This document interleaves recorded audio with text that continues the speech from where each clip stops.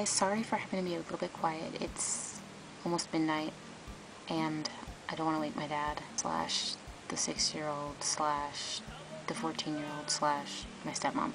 So, you guys are going to have to settle with the volume being a little bit low. Sorry. I've begun to read Interview with a Vampire, and honestly, this is a really, really good book. I think I like it more than Twilight.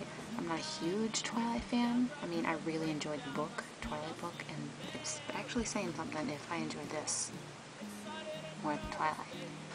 So in a few days, I get to take an amazing adventure. I get to take an AMTRACK train to go see my boyfriend. I'm leaving on this coming Friday, and I'm leaving here at noon to hit St. Louis, and my train leaves at 4.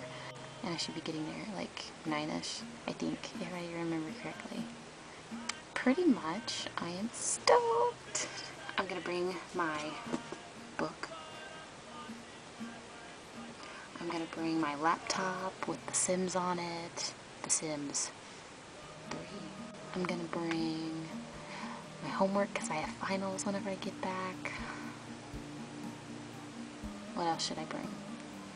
So, yeah, I'm really excited to see my boyfriend after almost a month. It'll be like a little birthday present for me because my birthday's on the 17th, so I'll be 19 years old, yay! 16 years old, you get your license. 18 years old, you can vote, you can legally buy cigarettes and lottery tickets and stuff like that. And then 19, really, nothing happens. Nothing really happens until you're 21.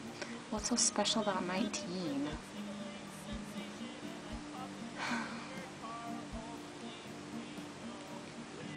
Colors, carnivorous bears, and